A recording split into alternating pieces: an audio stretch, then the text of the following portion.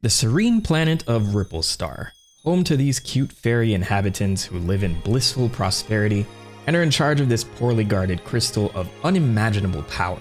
I mean, what could go wrong? Somehow, Dark matter returned. and everyone gets swallowed into darkness, except this one fairy named Ribbon, who grabs their crystal of incredible power and flees into space with dark matter in hot pursuit. She doesn't get very far. Dark matter shatters the crystal and sends Ribbon plummeting down onto Popstar, the home of Kirby, and we get this scene where another celestial being happens to land on Kirby's head. Oh man, not again. The two become fast friends after Kirby realizes Ribbon's situation and helps her merge two of the Crystal Shards together, kicking off another adventure. But this time, we're in 3D, baby! Welcome to Kirby 64, the Crystal Shards, released for the Nintendo 64 in March 2000. This would serve as Kirby's official transition into 3D. Technically his first 3D appearance is in Super Smash Bros., but that's not what this video is about. We're continuing our journey to explore every game in the Kirby franchise, and there's 3 videos before this, so if you missed them, go get caught up, because this little limited series here might be a Netflix series someday. Cap. So with Kirby on board to help Ribbon collect all the Crystal Shards, we begin his new adventure as they journey off into the lands of Popstar. Even though the levels are now in full 3D, they play similarly to previous titles in the series, keeping the general flow of a 2D side-scroller. Kirby and Ribbon will journey to 6 unique planets, each with 3 or 4 stages and a boss battle. The Popstar levels feel like a condensed version of Kirby's Dream Land 3, as Kirby spends these levels saving possessed citizens of Popstar. Kirby takes on an artist character named Adeline, who looks and fights a lot like Ado from Dream Land 3. But apparently, they're not the same character. More on that later. And Kirby will also run into King DDD, who finds a crystal shard at the top of his castle. At first, he's reluctant to give it to Kirby, but Dark Matter uses this opportunity to possess him once again. How many times has DDD gotten possessed at this part of the series? I'm gonna start keeping count. 1, 2, 3. But after Kirby defeats DDD and returns him to sound mind, he decides to join the adventure to find the crystal shards. Adeline and Wadodi will also join the party, making this the final team to go and save the galaxy. So while Kirby and friends take off into the stars, how was this title developed? With Masahiro Sakurai busy on his new Super Smash Bros. Project and Kirby Air Ride, who at HAL was in charge of this one? We'll have to go back 3 years prior to 1997. HAL is already at work on their first 3D Kirby game before Kirby's Dream Land 3 is even released for the Super Nintendo. With 3D graphics as the new big wave in gaming, HAL wanted Kirby to follow suit. Takashi Saito was the project manager for Kirby 64, tasked with keeping a schedule for the development process. And at the same time, Shinichi Shimomura, known for his work on Kirby's Dream Land 2 and 3, would return to direct this title. The game was initially slated for the 64DD, a disc peripheral for the Nintendo 64 that was supposed to add a graphical and performance boost to the console. I discussed the 64DD in more detail in my Ocarina of Time video, as there are plans for Zelda content for this device as well, but still, due to poor sales in Japan, it would never see a Western release, and many of the games planned for it would just get a cartridge version instead. Kirby 64 was no exception. With Shimomura returning as director, similar themes from his previous games would return to Kirby 64, like the presence of dark matter, possessed characters, and Adeline, who was the reinterpretation of Ado from Dream Land 3. So quick tangent here.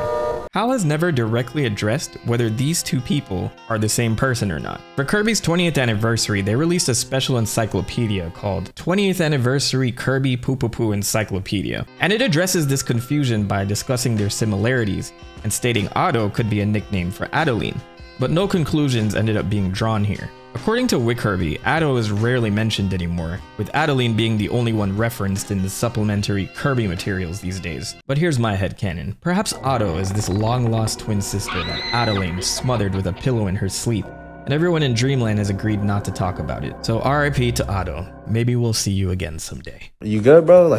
Okay, back to Kirby 64. Gameplay-wise, if you've seen other games in the series, Kirby 64 should be pretty familiar to you. This time, Kirby only has access to 7 copy abilities: Burn, Stone, Ice, Needle, Bomb, Spark, and Cutter. But here's the twist. You can combine abilities this time around. Suppose Kirby inhales 2 enemies with abilities he can copy. In this situation, he gains what's called a power combo, allowing him to utilize up to 28 combinations of abilities, like Burn Ice or Needle Spark. And assuming the enemy has an ability you can copy, the player can also obtain power combos by inhaling an enemy and spitting it out at another enemy. This creates an ability star that Kirby can inhale to get the power combo. While this game was initially planned to have multiple playable characters, the final game only has a playable Kirby, and to a lesser extent, DDD. King DDD is playable in certain levels and can use his hammer to knock down walls and other obstacles while Kirby rides on his back. Different levels will have Waddle Dee pilot certain vehicles for you as well, like the minecart and sled. As for the levels themselves, there are 3 Crystal Shards in each stage, and 1 for each boss, making a total of 74 shards that the player must collect throughout the game to get the final ending. So we return to Team Kirby, who have collected the shards from 5 other planets. Now it's time for Ribbon to return to her home in Ripple Star and deal with the threat of darkness. With her planet covered in dark matter's darkness and her friends and queen possessed, the team face off against the mastermind behind the dark matters this time, Miracle Matter. I can't tell what this is supposed to be, but I hope there's a D20 dice out there with this design. Miracle Matter takes on forms that are based on Kirby's copy abilities within the game, and it can only be damaged by using that specific copy power against it, which goes against everything I learned from Pokemon games, but after a trying battle, Kirby expels the darkness from Ripple Star, saving Ribbon and her people. And if you haven't collected all the Crystal Shards up to this point, the game ends, with Kirby and his friends heading back to Popstar as Ribbon and the Queen say goodbye.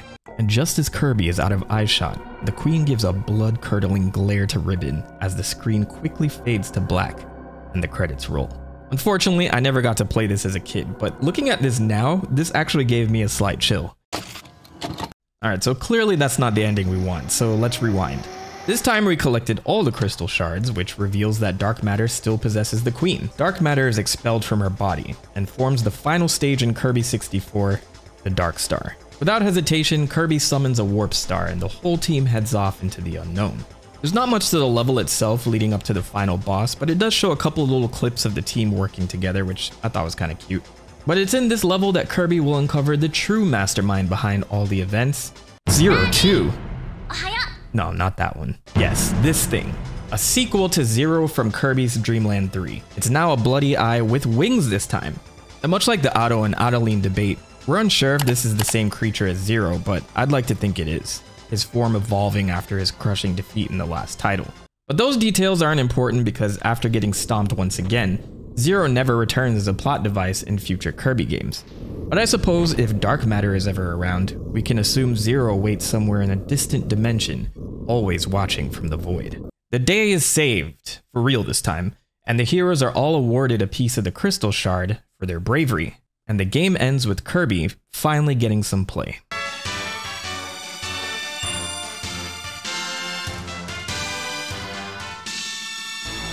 Oh shit!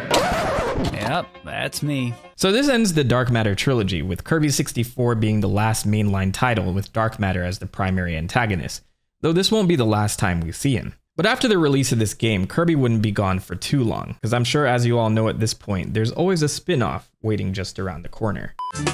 Introducing new tilt response technology. Now you move the Game Boy, not the buttons. Kirby Tilt and Tumble, rated E for everyone, only on Game Boy Color. Kirby Tilt and Tumble was released in the US for the Game Boy Color in April 2001. The plotline for the game is pretty standard, with King DDD once again stealing the stars from Dreamland, but this time Kirby will flex once again by rolling through his entire adventure. So how could I describe this game? I suppose it's very similar to those handheld marble maze games, which coincidentally I compared the concept of Kid Kirby to in my last video. So maybe some of those ideas made their way into this game, though I have no way to fully prove that.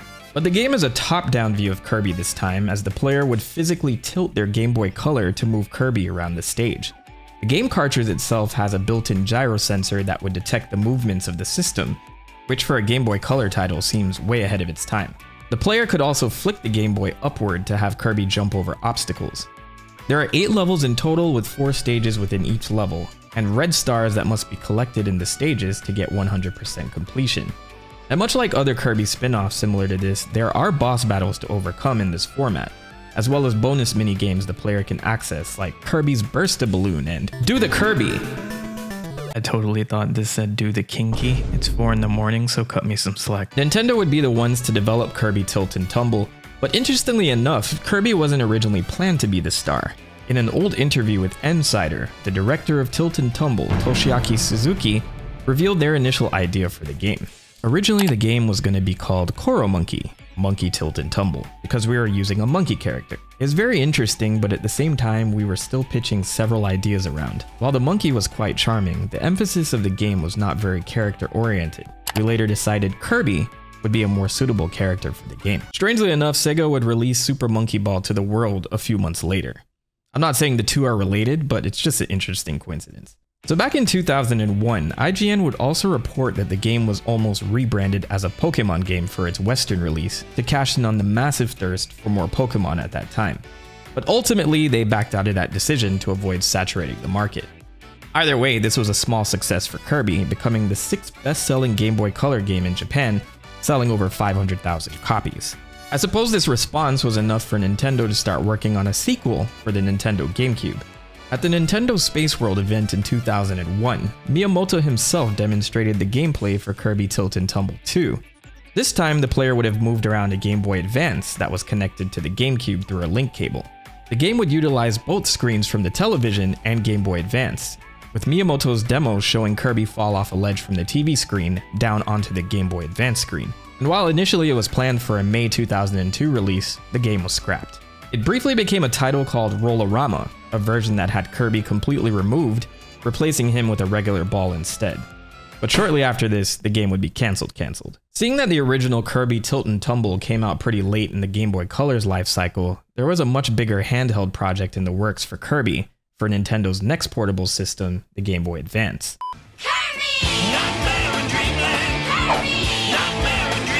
Nightmare in Dreamland, Kirby! That shit is fucking trash, dog. Get the fuck. Kirby Nightmare in Dreamland debuted in late 2002 for the Game Boy Advance, a complete remake of one of Kirby's most significant titles in the series, Kirby's Adventure. I covered the plot of this in my first Kirby video, but let's do a quick refresher. The citizens of Dreamland suddenly stop having dreams, and Kirby is no exception, so he decides to take the initiative and investigate this phenomenon, heading over to the Fountain of Dreams, a fountain that is the source of good dreams in Dreamland. And it's there he discovers that the Star Rod, the source of the fountain's power, has been stolen. King DDD is the culprit behind this theft, breaking the rod into 7 pieces and giving them to his minions to guard. So to fix the situation, Kirby rushes off to reclaim the pieces of the Star Rod and restore the Fountain of Dreams.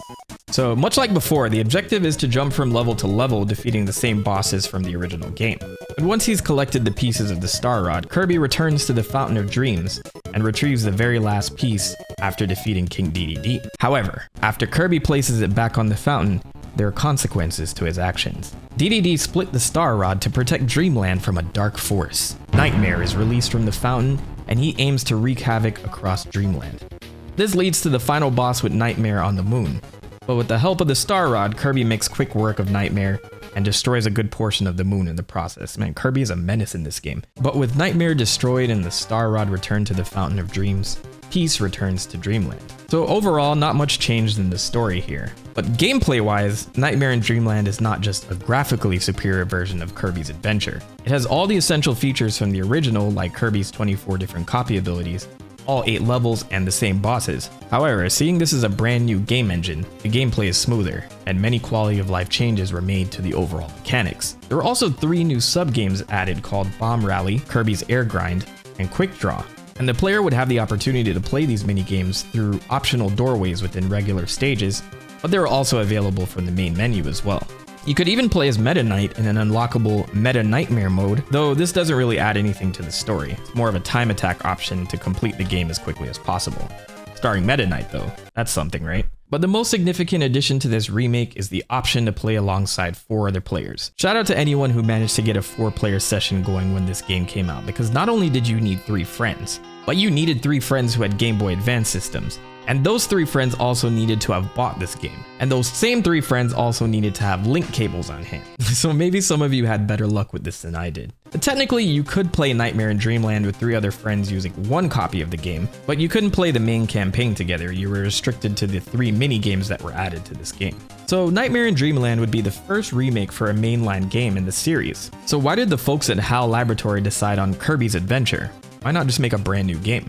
Well, around this time, a Kirby animation was airing in Japan and the US known as Kirby Right Back At Ya. Well, in Japan it was just Kirby of the Stars, which is the name of the Kirby series over there. But while this show was bringing in new fans to the Kirby franchise, HAL Laboratory had no new Kirby game planned to ship alongside the animation, and they agreed this wasn't a good business decision, so their time was limited. And instead of yet another spin-off, they had the idea to port an older game to the Game Boy Advance. Masahiro Sakurai, who at this time was the chief director of the Kirby series, initially suggested a port of one of the Super Nintendo titles, or an entirely new game. They abandoned the idea of a port, worried that audiences would view it as stale, and due to the currently airing animation, there was no time to develop a brand new game. So that left Kirby's Adventure as the game to remake, due to its solid balance for beginner and advanced players. Shinichi Shimomura will return as the director this time, teaming up with Sakurai on this project. There's an old Nintendo Dream interview from 2002 with Sakurai and the other developers, Eitaro Nakamura and Teruhiko Suzuki, who described their biggest challenge with the game was getting 4-player multiplayer to work. It was a brand new feature, and we had to work within the constraints of the original Famicom game, so it was very difficult. It was so hard getting the 4 linked GBAs to stay synced up. Even 1 to 2 months before release, it wasn't working properly. So one day we were having a meeting and Sakurai asks us, "Guys, is this really gonna work?" In addition to this, the team had other ambitious ideas they wanted to include, like a 4th minigame and a unique dance for Kirby for each copy ability. But due to memory limitations and time constraints, these ideas had to be abandoned. Despite the challenges in this crazy link cable orgy situation, Nightmare in Dreamland was a successful GBA title, selling just under 1 million copies. But this title would be the last Kirby game directed by Shinichi Shimomura. In fact, this guy would completely disappear from HAL Laboratory and the gaming industry after 2002. The fate of Shimomura is a topic brought up in quite a few Kirby circles, with speculation on where Shimomura could be now. Some speculate he was unhappy at HAL and left the gaming industry altogether to live a private life. Others believe that Shinichi Shimomura is just an alter ego for another prominent developer at HAL at that time, like Satoru Iwata, Sakurai himself, or Shigesato Itoi, who was responsible for the Mother series. Reading up on this almost sent me down an entirely different rabbit hole, but what's interesting is that there's only a couple of old pictures of this mysterious director from 1994. And this specific picture only made its rounds because somebody dug it up as recently as 2019. And it just surprises me that someone known for being involved in several influential titles for one of the most well-known gaming characters can just successfully spirit away like that. I'm not saying anyone should be hunting this man down, by the way, I just think it's a pretty fascinating mystery. As for Masahiro Sakurai, by the time Nightmare in Dreamland hit the market, he was 2 titles into his successful Super Smash Bros. Series. It was time to direct his next and final Kirby title. If you can't beat him, eat him. Kirby Air Ride for the Nintendo GameCube released in 2003. It's a racing title starring Kirby that can be kind of described as a kart racer, but I would say this game has some really unique mechanics that set it apart from others. Kirby races on his Air Ride machine, which starts off as a warp star, but there's other cool machines with different stats that you can use, like these wheelies. The game simplifies typical racing mechanics, and instead of holding down a button to accelerate, Kirby will just move forward automatically. Instead, the A button is used for a variety of things like braking, but if you hold down the brake long enough, Kirby will also charge up for a boost. The player uses the control stick to steer and maneuver, and during the race, can even inhale enemies to obtain copy abilities that can be used offensively. Surprisingly, there's no story for Kirby Air Ride, just 3 modes: Air Ride, Top Ride, and City Trial. Air Ride is the main campaign where Kirby will progress through 8 different courses and an unlockable 9th one, while collecting new machines that can be used in future races. Meta Knight and King DDD are the other 2 playable characters that can be unlocked during Air Ride mode. 3 other players can also join you in the races in this mode, and that's where the competition really heats up. Top Ride mode, I'm guessing, is probably the least played mode of the bunch. It simplifies the Air Ride formula and changes gameplay to a top-down perspective, and also minimizing the courses into these shorter laps. The objective is to be the first person to reach a certain amount of laps while avoiding obstacles on the track. I guess you can say the objective is the same in Air Ride mode, but you all get my point. The last mode is called City Trial, which isn't as polished as Air Ride mode, but I found this to be the most creative of the 3. The mode drops the player and 3 other Kirby clones, whether it's your friends or computers, into a more open environment. And your goal? Explore the area and collect other Air Ride machines or power-ups for your machine in a limited amount of time. Once time's up, you'll be pitted against the other players at the stadium in a race for glory. But while you're collecting these power-ups and other machines, your opponents can interfere with your work by stealing those power-ups or destroying your machine. Unfortunately, I never got to play this mode with friends, but I think it's a pretty awesome idea. Kirby Air Ride had Masahiro Sakurai's biggest involvement since Kirby Superstar. And as you navigate through these menus, you'll see a lot of assets, sound effects, and overall aesthetics are very similar to Super Smash Bros. Melee. Even the musical composers were the same.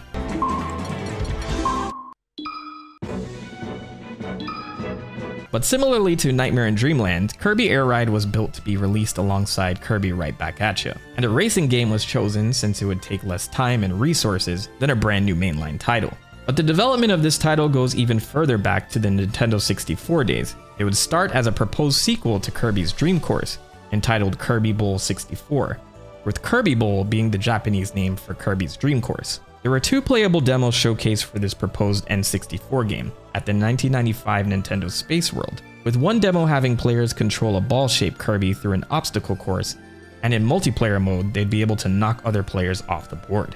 The other demo was a 3D snowboarding race where Kirby's boarding down a slope on a similar terrain to Kirby's Dream Course, grabbing stars for points. So these versions of the game would be cancelled, and as they reworked the concept, it would evolve into a racing game with an emphasis on drifting. Sakurai has mentioned that completing the course designs and art assets required a painstaking amount of work for the team, and even through this dedication, the game didn't feel right. This led Sakurai to make the difficult decision of rebuilding the game from scratch. But after they made this choice, they managed to complete the game in only 3.5 months. At the time of release, Kirby Air Ride sold 422,000 copies in Japan and 750,000 copies in the US, but was also met with some mixed reviews. With F-Zero GX released shortly before, and Mario Kart Double Dash slated for release later that year, reviewers saw it as, quote, the awkward middle child, with GameSpot going as far to say it felt like a bit of a throwaway due to its overly simplified gameplay. Despite all this, I see many Kirby fans look at this game positively, with many begging for some type of remaster or remake for modern consoles. And as for Masahiro Sakurai, this would be his final game at HAL Laboratory. It was tough for me to see that every time I made a new game, people automatically assumed that a sequel was coming. Even if it's a sequel, lots of people have to give their all to make a game. But some people think the sequel process happens naturally. If I want to keep producing games as a business, then staying at HAL would be a more stable place to do that. But I don't care about that sort of stability. Right now I'm far more concerned about the fact that the game industry, which is built from the balance between developers, publishers, and users, is beginning to fall apart at the seams. Shortly after the release of Kirby Air Ride, he stepped down as chief director for the Kirby series, going off to open his independent studio, Sora Limited, mainly becoming a contractor for Nintendo as director of the Smash Bros. Series and Kid Icarus Uprising. Please Sakurai, follow up on that game. So with the creator and 2 significant directors retiring from HAL Laboratory, what the heck was next for Kirby? When you're in trouble, call for backup. You can call on the powers of your new friends, unlock puzzles, defeat enemies, and gain new abilities in Kirby and the Amazing Mirror. Kirby and the Amazing Mirror, released for the Game Boy Advance in 2004. But just for context here, this was the 3rd game that HAL Laboratory planned to cash in on while the Right Back At Ya animation was airing, even though it wasn't released until after the show concluded. The game begins with a giant mirror in the sky, introducing the concept of an alternate dimension to Dreamland called the Mirror World. Mirror World seems to be facing some threat, a dark entity that attempts to attack Dreamland. Meta Knight, who seems to sense this danger, flies toward Mirror World to handle the monstrosity, to keep Dreamland safe. Soon after, Kirby, who is just minding his own business, gets attacked by Meta Knight, causing him to split into 4 different Kirbys. You're not fooling us though, we know that's you, Kibi. Meta Knight just flies off, so the 4 Kirbys follow him into the Mirror World to figure out what the heck's going on. And so, our game begins. We find out that the Meta Knight that attacked Kirby was obviously an imposter, with the 2 Meta Knights fighting within Mirror World, but the Dark One is victorious and sends Meta Knight deeper into the realm, shattering the mirror in the process. We also get a glimpse of a dark version of Kirby wandering around, but let's not worry about him for now. The Kirbys have to collect the mirror shards to help Meta Knight and save Dreamland from whatever threat is at work here. And this game was the first new mainline title since Kirby 64, adding an interesting twist to the gameplay style. The adventure takes place on one massive map within Mirror World, home to 10 unique areas that can be mostly explored in any order. Rainbow Route is the start of Kirby's new adventure and serves as the bridge to many of the other areas within the game. Though it's the largest of the 9, it's the only area that doesn't have a boss waiting for the Kirbys. So the player will tackle the other areas Metroidvania style, collecting items and treasure chests like the Vitality Boost, which will increase Kirby's maximum health. But there's also maps and other goodies and collectibles as well in these chests. 4-player multiplayer makes a return, which is a really fun idea in this game because the players can take on the divide and conquer strategy, separating into different parts of the map and exploring each area separately. An item that makes a return from its cameo in Kirby 64 is the cell phone, which Kirby can whip out during multiplayer to request help from other players for puzzles or bosses, for instance. Kirby and the Amazing Mirror has 26 copy abilities packed in this time, with 6 new abilities making their debut in this game. There's Cupid, which allows Kirby to fly and shoot arrows, Magic, a single-use ability similar to Cook, which triggers a roulette with different effects like invincibility or summoning Meta Knight to take out enemies on screen. Then there's Master, an ability that allows Kirby to use Meta Knight's sword, Mini, which has Kirby become Mini Kirby, Missile, which is pretty self-explanatory, and Smash, which transforms Kirby into his Super Smash Bros. Counterpart, allowing him to use his abilities from the game, which I think is pretty awesome. Kirby and the Amazing Mirror also has brand new bosses that the Kirbys will take on in the Mirror World. Each one is an original boss except for Kracko, which is basically tradition at this point. But for instance, instead of Wispy Woods again, Kirby will take on King Gollum, a stone tower within the abandoned Moonlight Mansion area. But my favorite inclusion is none other than Master Hand and Crazy Hand from the Smash Bros. Series, making their first and only cameo as a boss within the series. This feels like a game directed by Sakurai, but HAL Laboratory would outsource development this time around to other studios, Flagship and Dimps. Flagship is somewhat of a subsidiary of Capcom, responsible for helping out with early Resident Evil titles and fully developing games like Legend of Zelda, Oracle of Seasons, and Oracle of Ages. Dimps is a well-known Japanese independent studio that has developed several Sonic handheld titles and Dragon Ball games. So these teams together made Kirby and the Amazing Mirror happen, using assets from Nightmare and Dreamland as a jump-off point. And though Sakurai departed from HAL Laboratory at this stage of Kirby's timeline, he was still involved as an advisor to this project, which would explain some of the Smash Bros. Cameos within the game. In fact, the idea for this game came about during a meeting in 2003 between Sakurai and Flagship's president at the time, Yoshiki Okamoto. But by crazy coincidence, they'd both leave their companies before the project moved forward. So HAL Laboratory would contract Sakurai after his departure to see the project through. So with that said, let's bring our story home. The Kirbys managed to collect all the mirror shards, dealing with the occasional run-in with the Kirby doppelganger walking around and the fake Meta Knight in one boss encounter. But once they deliver all the shards to the mirror where Meta Knight is trapped, the portal is restored and they head into Dimension Mirror, where Meta Knight awaits. Just kidding, it's Dark Meta Knight. Damn! And Kirby takes him on once again in this final epic battle. But it's not over yet, as another portal appears where more evil awaits. And Kirby jumps right in with the real Meta Knight offering his help by tossing Kirby his sword. And so the true mastermind behind everything is revealed, Darkmind. This is the thing who is attempting to control Mirror World and whose evil is leaking into Dreamland. Kirby will have to fight this guy 4 times across multiple stages, but like many other Kirby bosses, this brutish form is just a front to something much more menacing lying beneath. After Kirby's 4th win, the true Darkmind emerges. Come on now, dawg. Yep, it's another evil eye. The appearance of this thing is often compared to Dark Matter, but I see more of a resemblance to Zero. I'd even venture to say that Darkmind is the mirror version of Zero, lurking within his own dimension within the mirror dimension. So once you beat this form, Darkmind will attempt to flee, and Kirby will hop on his Warp Star to finish the job. The craziest part about this battle is that Kirby takes this ass whooping into the credits. Yes, while the credits roll, the player can just keep mollywopping this thing. Can someone in the comments let me know if any other game has done this before, because none come to mind right now. So after the credits roll, the game ends with the Kirbys bringing peace to the Mirror World, while this Dark Kirby is revealed to be the Mirror World Kirby who was supposed to be protecting it in the first place. Why weren't you doing anything this entire game? And another thing, this game ends with all 4 Kirbys heading back to Dreamland. So is Kirby officially 4 people now?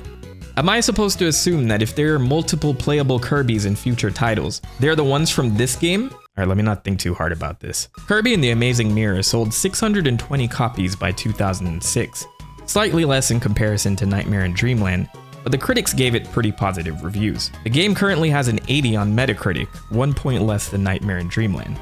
But if I were to recommend any Kirby game on the Game Boy Advance, it would be Kirby and the Amazing Mirror. Mainly because they set out to try a new formula, and it's the only new mainline title on the system before we start getting into the Nintendo DS era of Kirby games. But let me know what you think in the comments, Nightmare and Dreamland, Amazing Mirror, or both. So that's Kirby's transition into 3D, I guess with some handheld titles mixed in. But I know there's some details missing on a certain animation and some comics as well, so stay tuned. The Prophet has spoken.